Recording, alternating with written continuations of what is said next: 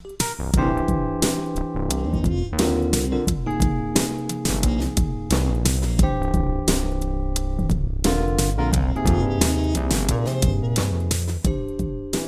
there, thanks for joining me on Rethink Real Estate for Good.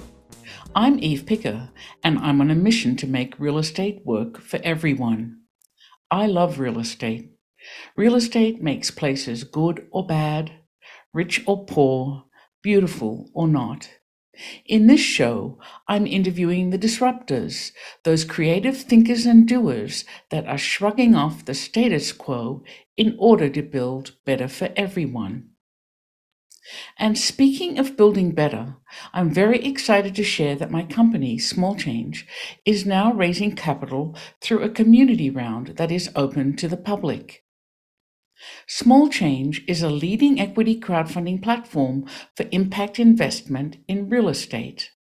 For as little as $250, anyone 18 and over can invest in Small Change, helping to fuel our growth as we disrupt the old boys club of capital that routinely ignores so many qualified people and projects.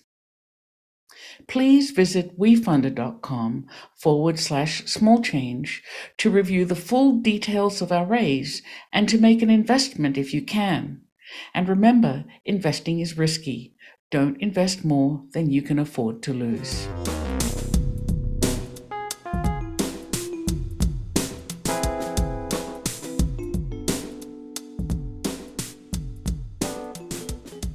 Today I'm talking with Sandra Lupien, Director of MassTimber at Michigan State University in Lansing, a program focused on outreach, research, and education, all to advance mass timber construction and manufacturing in the state of Michigan. Sandra is passionate about the potential of mass timber.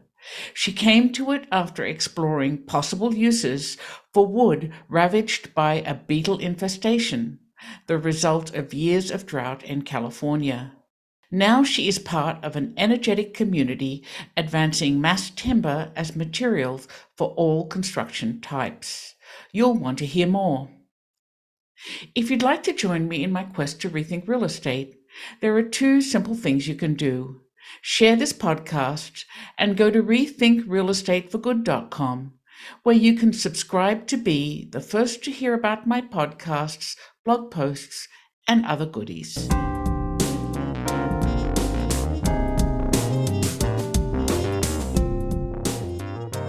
Hello, Sandra. Thanks so much for joining me today. Eve, thanks so much for having me. You pivoted your career in a very fascinating way, basically from beetles to mass timber. And I was wondering if you could tell me about that journey.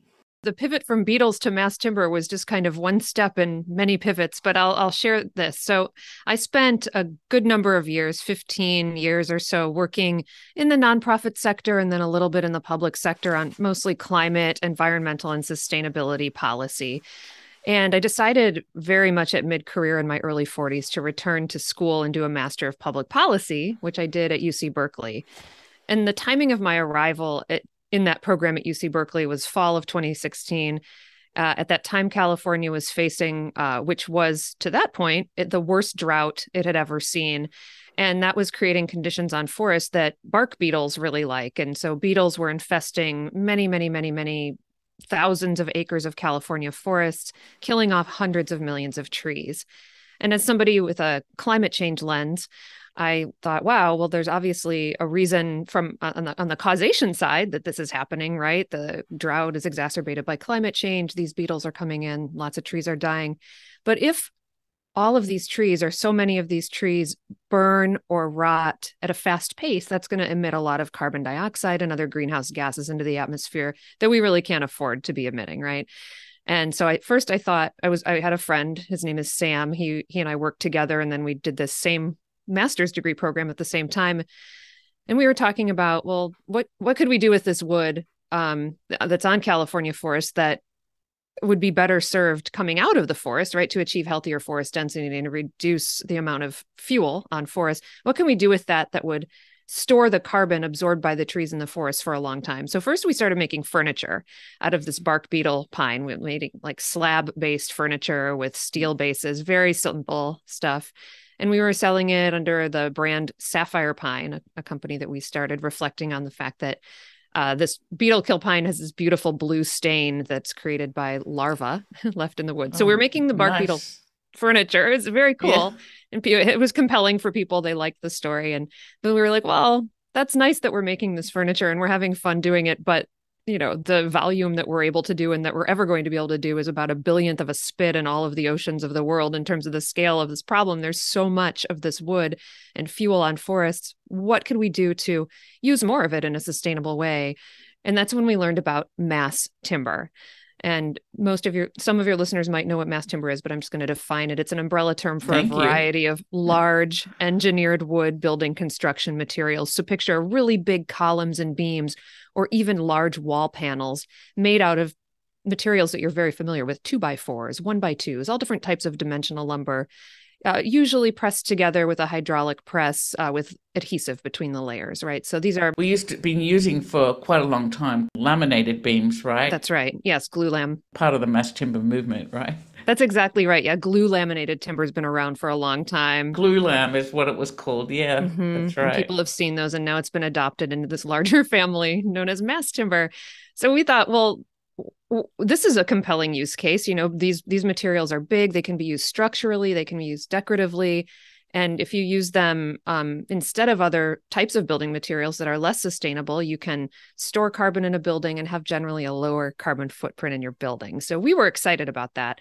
So first we started investigating, what does it take to manufacture mass timber? Could we do that as a company? And, we were learning all about the business side of this, potential.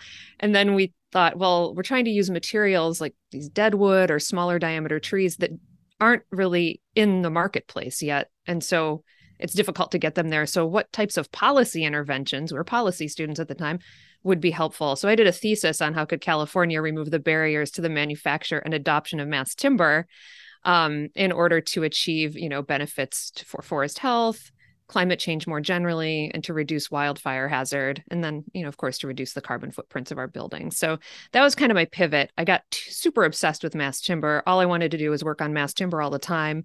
And even though Sam, my business partner, and I decided we're not going to manufacture mass timber, and we're not going to make furniture anymore either, because we both kind of got interested in other directions, I wanted to continue to stay engaged in mass timber in terms of helping to create markets and policies that would help support those markets. So that's what I'm doing. So where are you doing that now?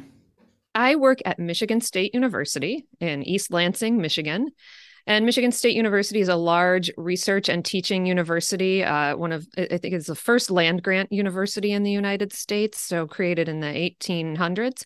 And MSU has a triple mission, right, for research, teaching, and outreach.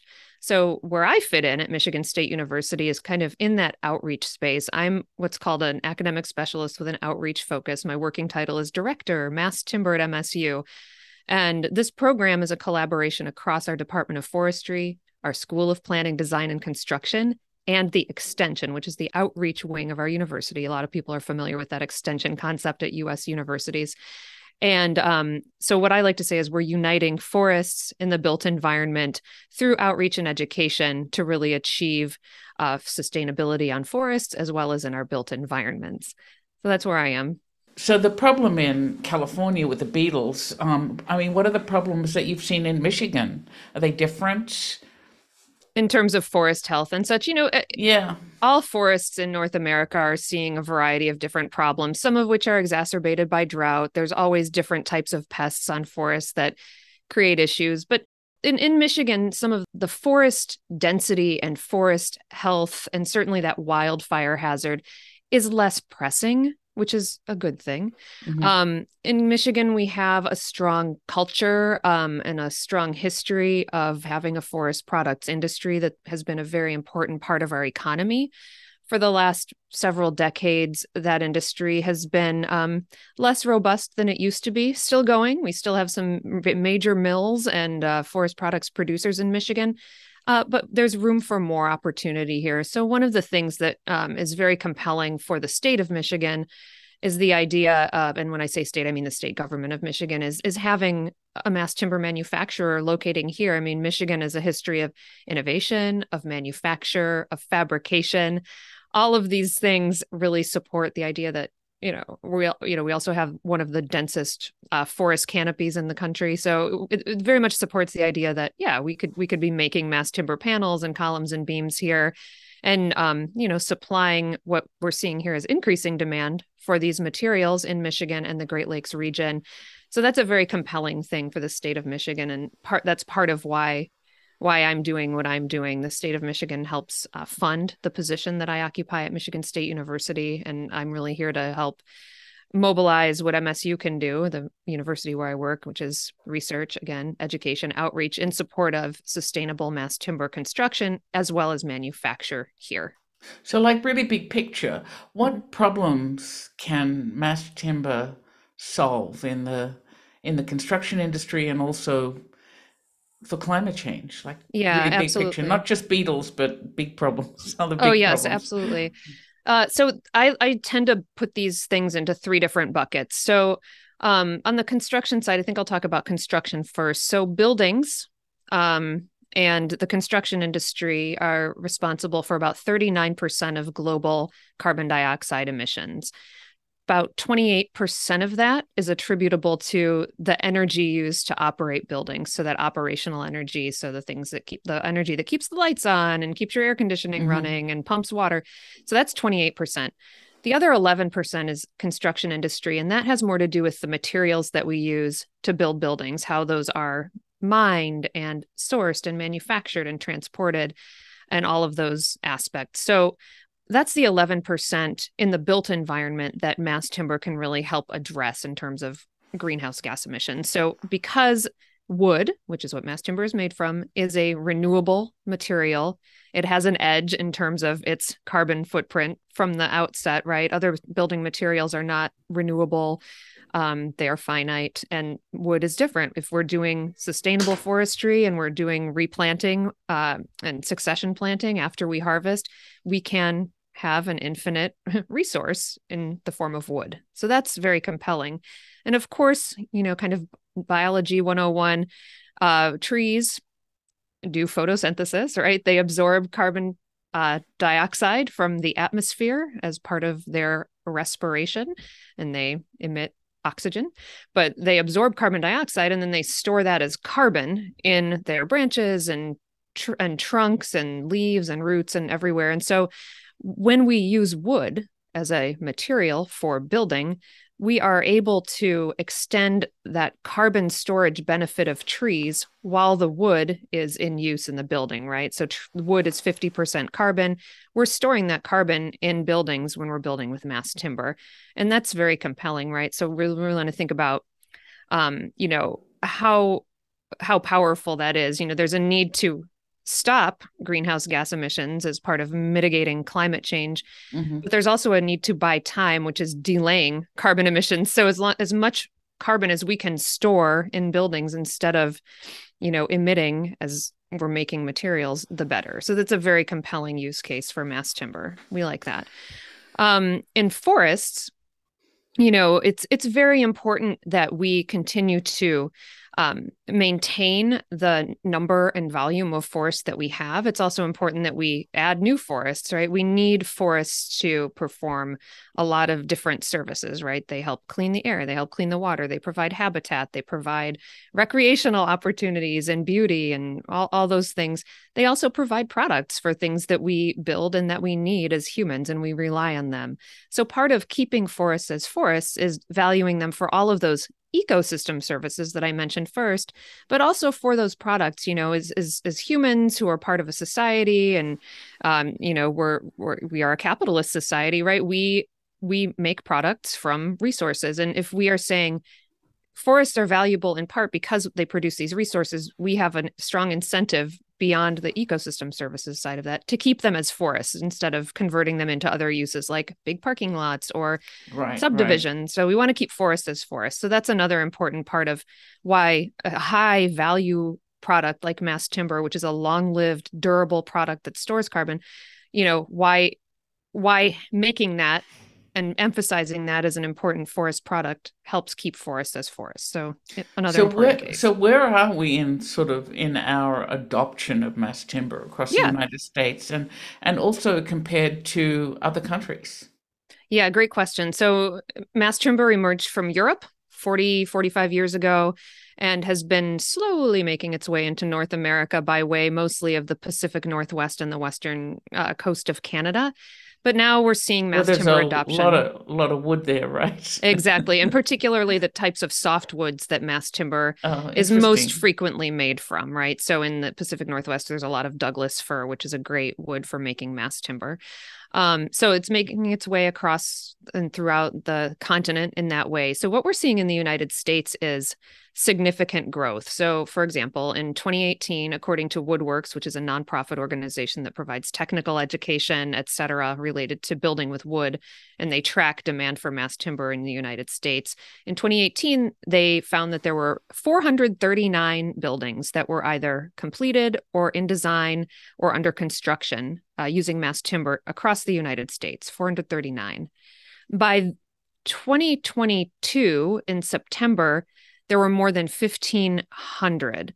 Oh, So that's we pretty saw that good. demand almost quadruple in as many years.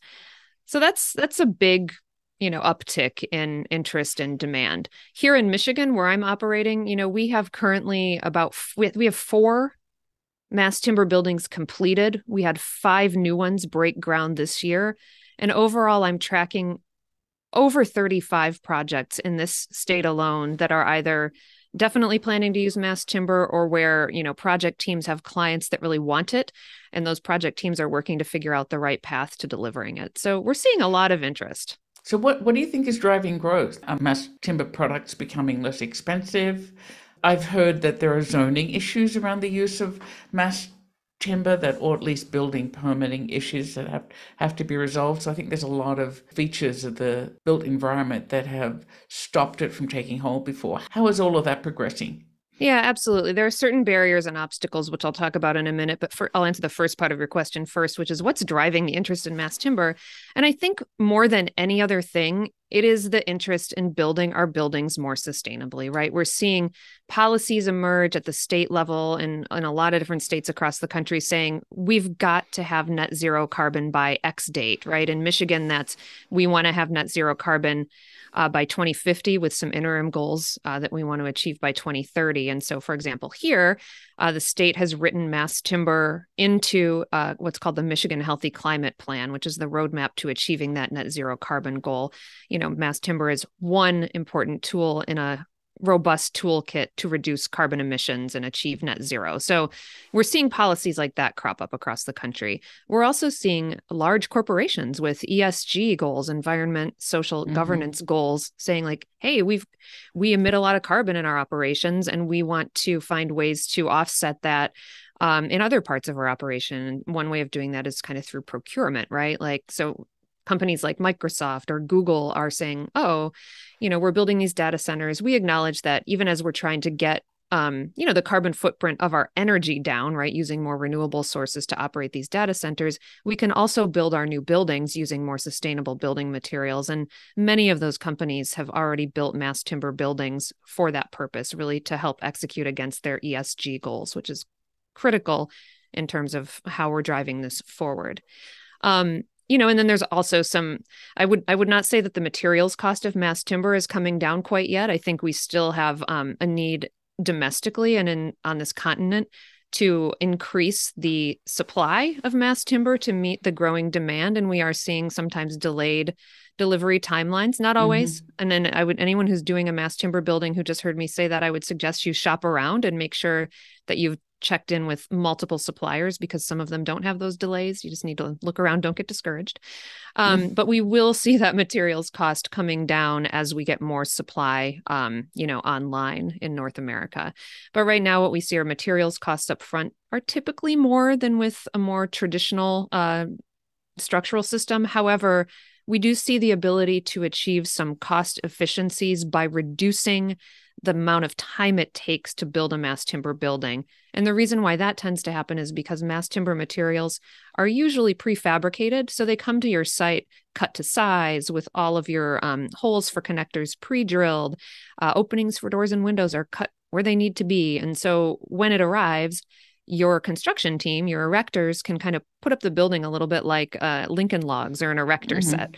And as more and more builders know how to build with mass timber, and everyone who does it is like, it's not rocket science. It's just a new thing. You need to learn to do it. But as they become more experienced, they'll be able to reduce project timelines more and more. So that's one of the cost matters. Yeah. And you asked about codes and zoning too. I asked about codes because I've heard that can be problematic. Yeah. Yeah. The building codes in the United States, there's a lot of variation as to what version of the International Building Code different states and local jurisdictions are in.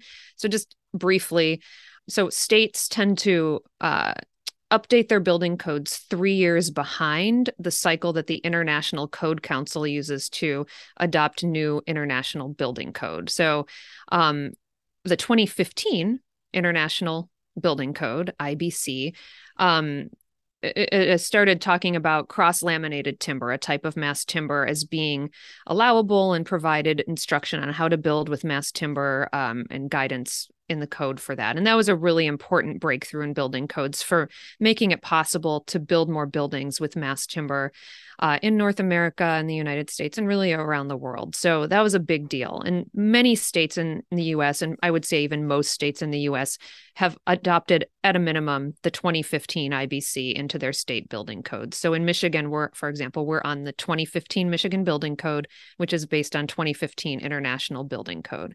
And that allows us to build a lot of different buildings with mass timber. However, subsequent versions of the International Building Code 2018 and 2021 expanded the allowable uses of mass timber. And 2021 in particular allows you to build much taller buildings with mass timber, to leave more mass timber elements exposed in your building, not having to cover them. And so that code, the 2021 International Building Code, is kind of seen as people who are working to advance mass timber adoption in the United States as the one that, at a minimum, that we want all of our jurisdictions to have adopted, right? So I think there's a lot of, I would say,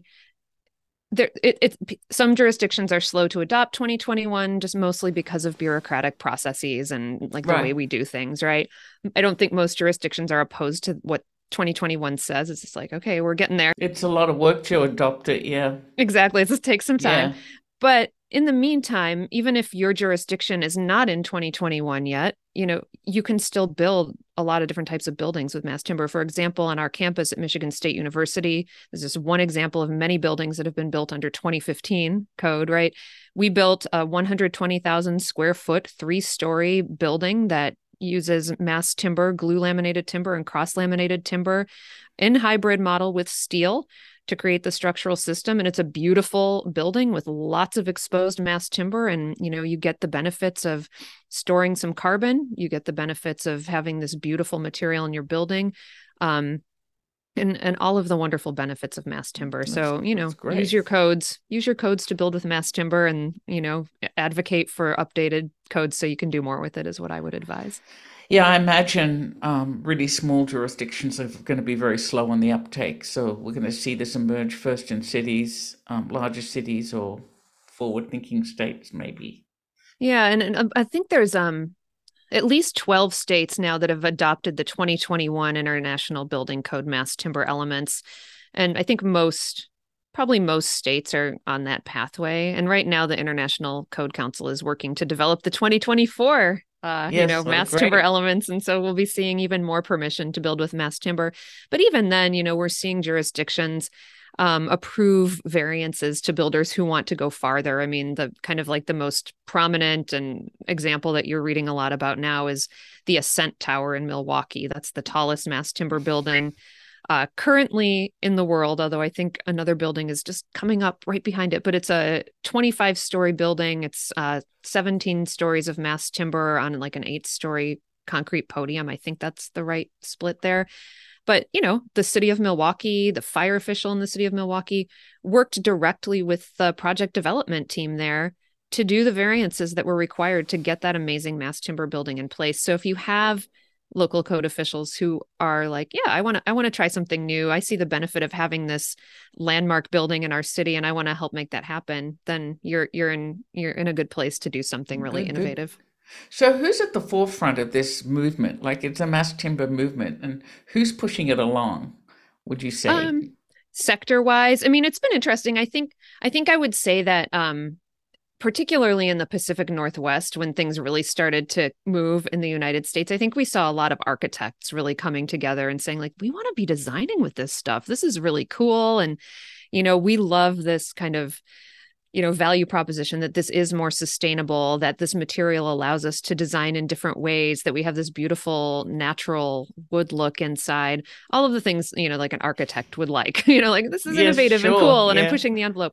So we saw architects really doing a lot of advocacy in the Pacific Northwest. But at the same time, in the Pacific Northwest, we also saw the forest products industry coming together and state governments coming together and saying, like, we understand the potential benefit of really moving some of our wood products into some of our lumber basically into these innovative value added wood products.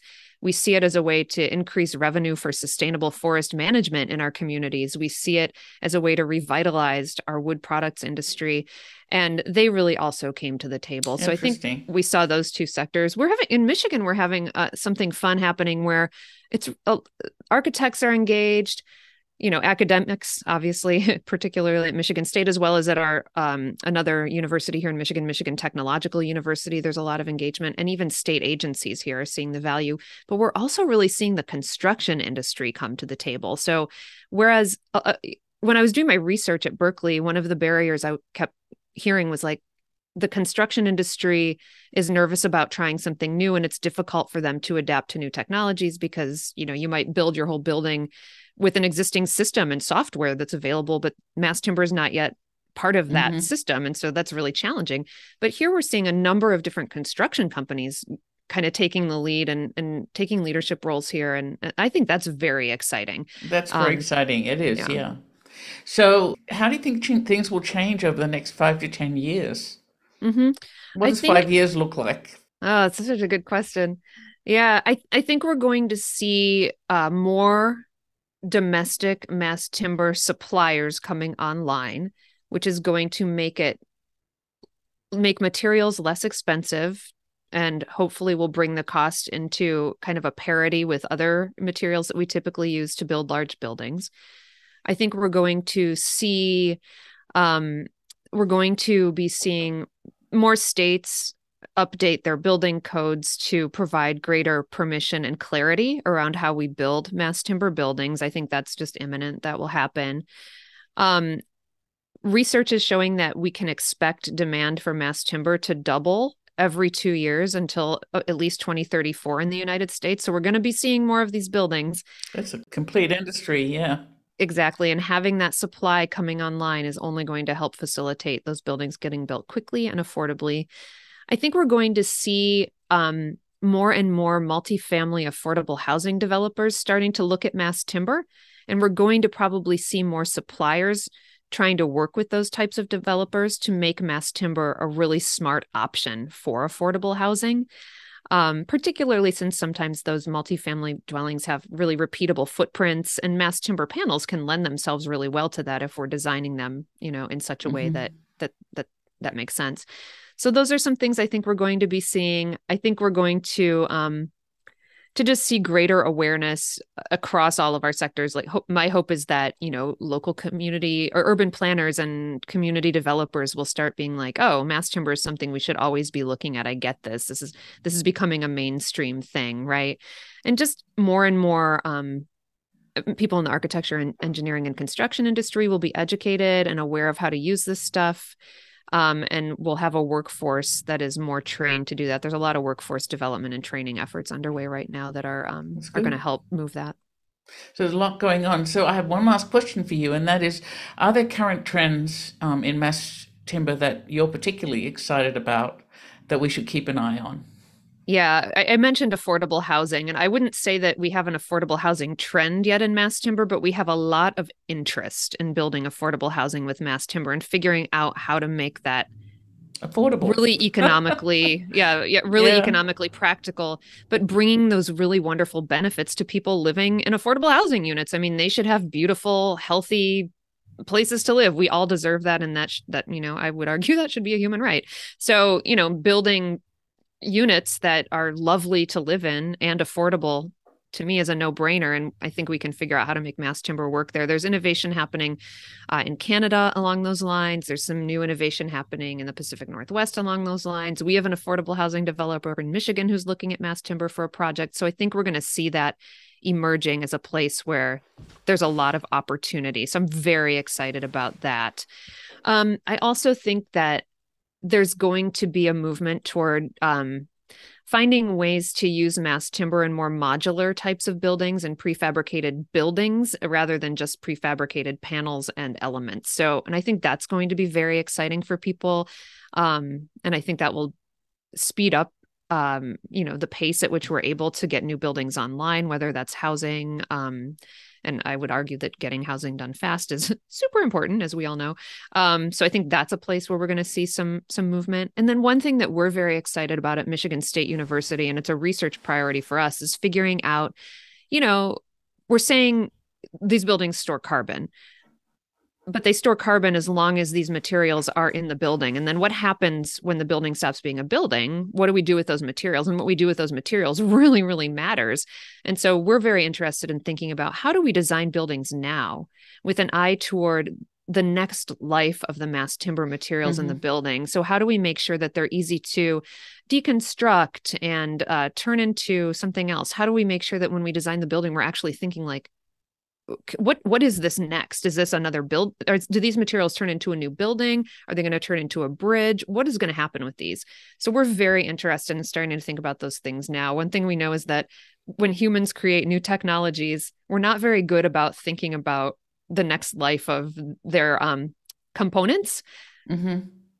Now, and we need to be getting ahead of that curve. So that's something we're super excited about. So I know there are architects and developers in Europe who've been building commercial residential buildings with mass timber, partly because it permits flexibility. As a family unit changes inside, they can really easily make a door opening through a wall if it's timber versus you can't do that if it's concrete. So I think that's sort of part of the same thing. There's flexibility there. That's really interesting, I think, in the long term. Yeah, I think we're hearing more and more about that flexibility, and especially people in the construction industry have been asking questions about that recently too. So I think we'll be seeing more innovation along those lines too. So what's next for you? What's next for me is that I am kind of really preparing for the coming year and ramping up. We are going to be organizing a contingent of Michigan delegation to the International Mass Timber Conference in March, which is the kind of premier mass timber conference in the world.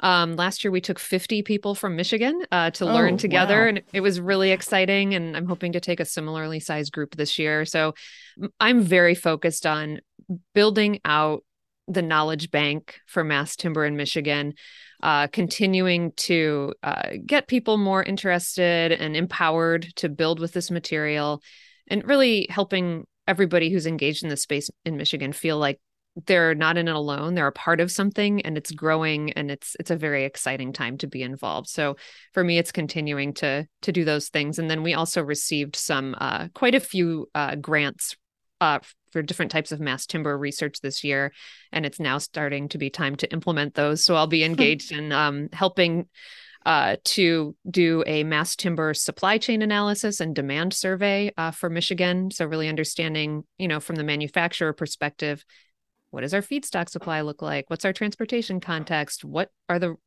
types of materials and what species and how much and how big might we make in Michigan, and who would buy our products? So I'll be engaged in that.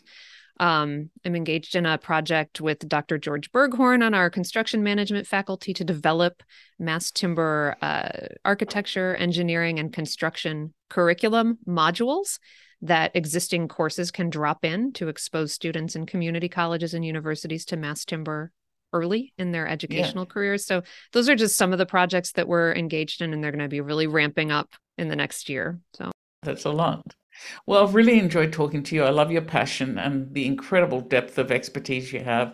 Who knew that beetles could bring you here, right? I never would have thought it. Yeah. I don't know that I knew that I would be working kind of in the construction industry. And I think it's really an exciting place to be. It sounds like it is. Thank you very much. Thank you, Eve.